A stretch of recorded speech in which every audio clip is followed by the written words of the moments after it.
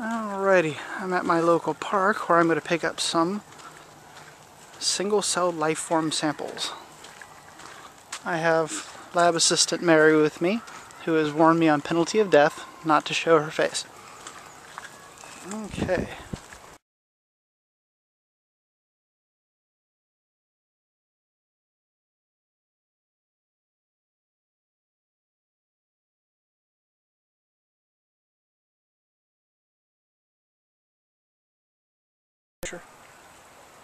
Alright, as you can see we have a very tranquil setting. This is a perfect location, I believe, to find my paramecium. There are even fish in the water.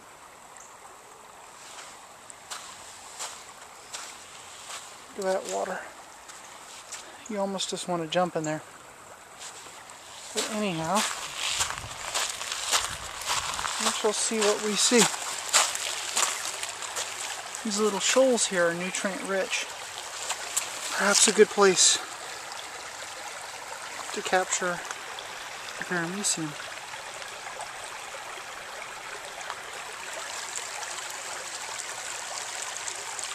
That's all.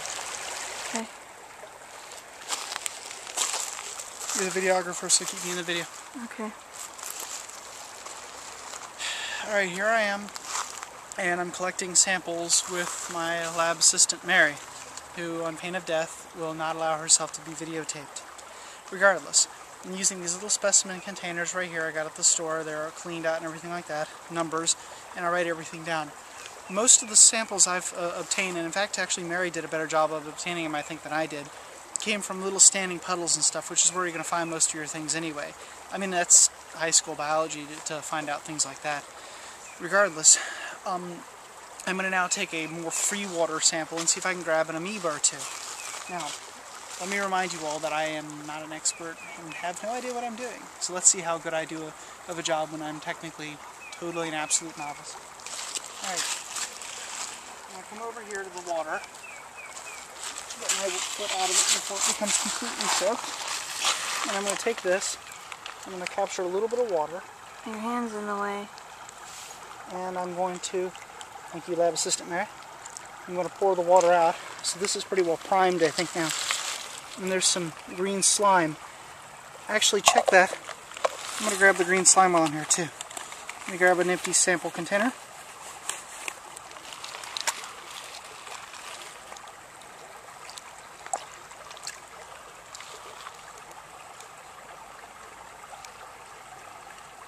Crap. Could have done a better job of that. But regardless, there it is. Well, it could eat the leaf. Green slime.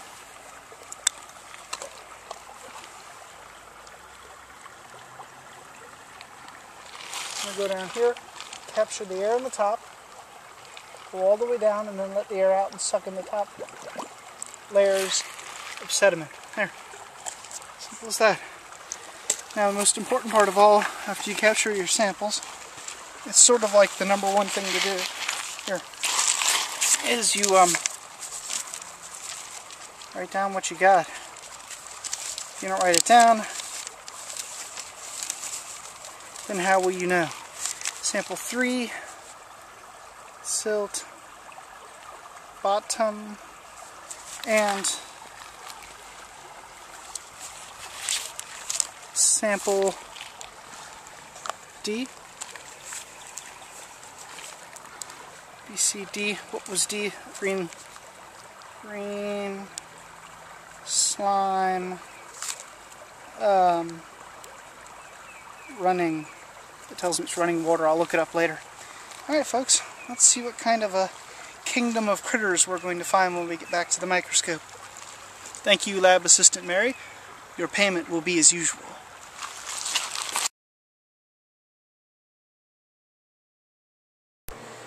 Alrighty, now we are back from the park, and as you can see I have amoebas growing in various little containers and such. It's now time to process these samples and look at them under the microscope and see if we see anything. Now to help you guys out, I'm going to check the samples, and when I'm done checking them, I'm going to then tell you about anything that I find in the samples. So you don't have to watch the hours of examination I'll have to go through to find stuff, because you know that would be boring. And we have some pretty decent samples here. The water's quite right. Lab assistant Mary did a very good job of finding stuff. I'm going to start out with a little bit of water here that's basically spring water. That's been, spring water, it's distilled, it's perfect, it's the right stuff. And I have a transfer pipette which I'll use to squeeze with. I have two types of slides I'm going to be using. For up close and personal, I'm going to use a flat glass slide along with a cover slip. And initially though, when I'm just looking for stuff, when I'm first getting a feel of what's there, oops, little papers here fly everywhere, I'm going to use these things. They have an indentation in them, see? A little dent, and that dent is what's going to allow me to see everything.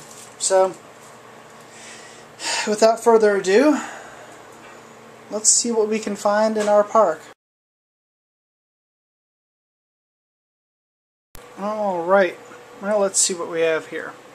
I'm going to show you the start here because recently YouTube cut off my monetization for my video because they said that I couldn't show proof of copyright for my videos of amoebas. Apparently, I guess they thought they were good enough that they must have been taken from some site, which is regrettable because I'm not sure how in the world you'd ever show copyrights, but here you are, YouTube, in the event that you watch my video. Here's the microscope. Does this serve as copyright? God, I hope so. Alright, I'm going to take my first sample. I'm going to take sample A, and let's pop the top off of this. Put this down while I remove the top. There we go. And I'm only going to show you this for one because you don't need to watch me do this for every single one. I'm going to squeeze a little bit of air out. I'm going to go down to the murky bottom and pull just a little bit of stuff. Put a drop. One single drop is an entire universe when dealing with these sorts of things. Okay. Now let me put this here so you can see. Let's switch this to the correct objective. My 4x. My least powerful objective. And now I move this into position so it's good to go. Turn on the light.